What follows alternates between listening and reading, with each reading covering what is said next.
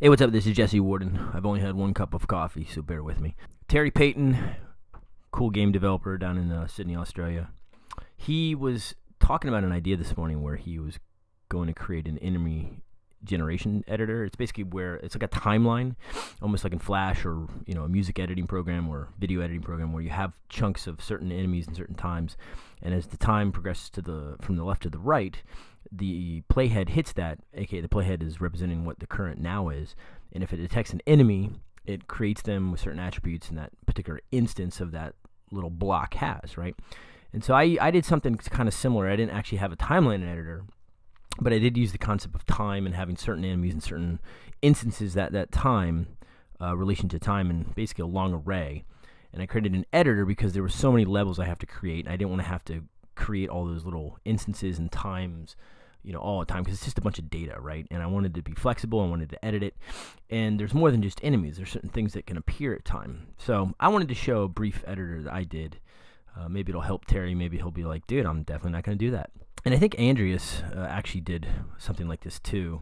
But his could only produce Quiet Riot songs. So anyway, my game is basically like a plane shooter. It's like 1942, where it has an overhead view of planes and they shoot and the enemies come from the top. And so my concept of time, and I'll show you what it looks like when you run it. My concept of time is the seconds. So yes, we know we deal with milliseconds, but seconds is generally the currency we're dealing with. So I'm going to open a particular level, say level 1. And basically, it's just a JSON file. So the same JSON file that this Flex 4 Air application reads and writes to is the same one that the Corona application can read and just read. It doesn't actually edit it, but it reads it. And the reason that's important is that JSON in Flex in Flash is uber easy. JSON in Corona is uber easy. All the data types from strings, booleans, and numbers come over just as you would expect them to. And it's really easy to parse and read and write and debug. You can actually open the JSON editor and any text editor. You can also go to this one, JSON formatter at Curious Concept, and paste it in here, and it formats it and all looks really nice. Here, mine basically has a series of enemies that occur over particular time intervals. So 5 seconds show a plane, at 7 seconds show another plane. So every 2 seconds, then every 1 second show, then show 2 at the same time, right? So Terry's view of a timeline is actually a little better, because you can have 2 of the same instances occur in the same time frame. You can actually have them on the same track right here.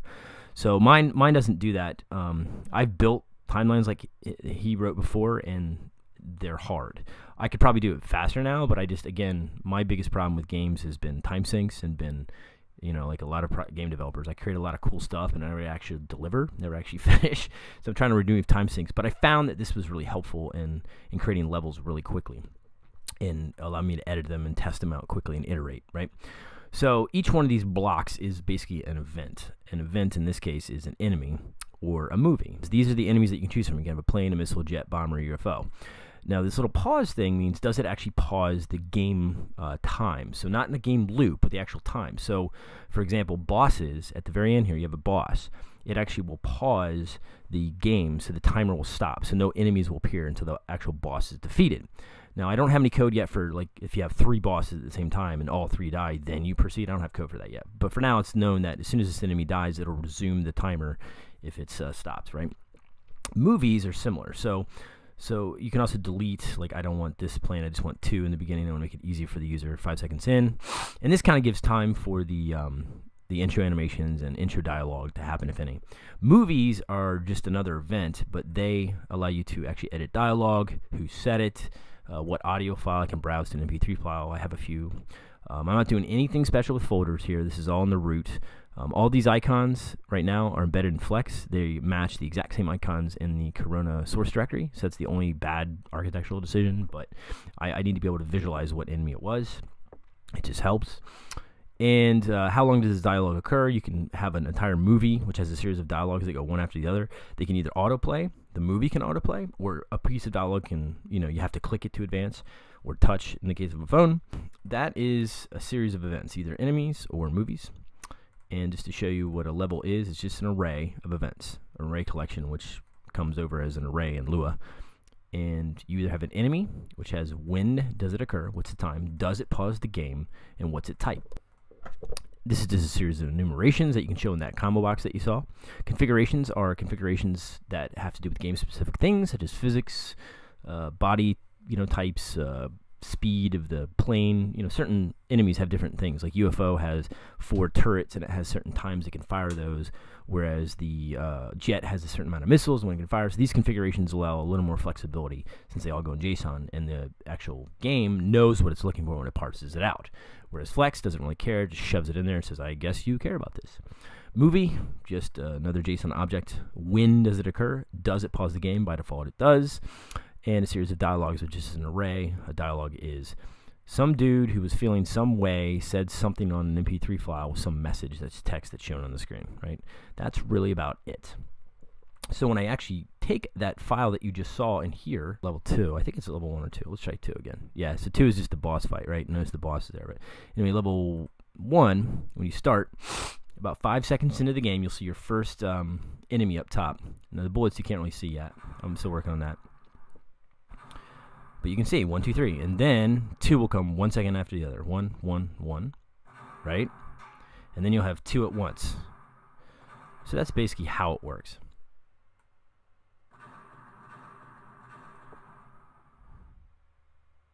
Then you have some dialogue. I'm working on the text and all this stuff.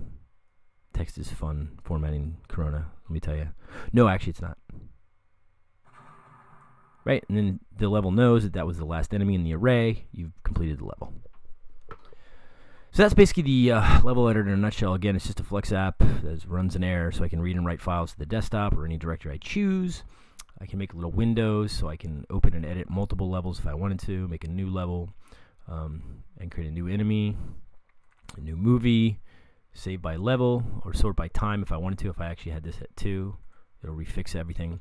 And then I can actually save the level anywhere I want on the computer, and Corona can read that, start it. You initialize it with a level object, which is just that JSON object puked out from here, and it'll go through and set them up in the events. And if you look at the game loop down here, it actually goes through each one of these events and starts parsing it. So each one of the events, what is it? When does it occur? If it occurs now, let's get rid of it, put it in the old event so we can rewind if we had to.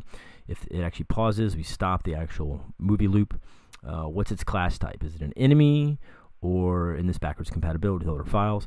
Is it a movie, right? We dispatch events. This used to create everything. Now it just dispatches events and lets some kind of controller command class actually draw everything. And then if the total time and everything is paused, then we actually have ended the level, right? So this whole loop just loops through everything in that JSON.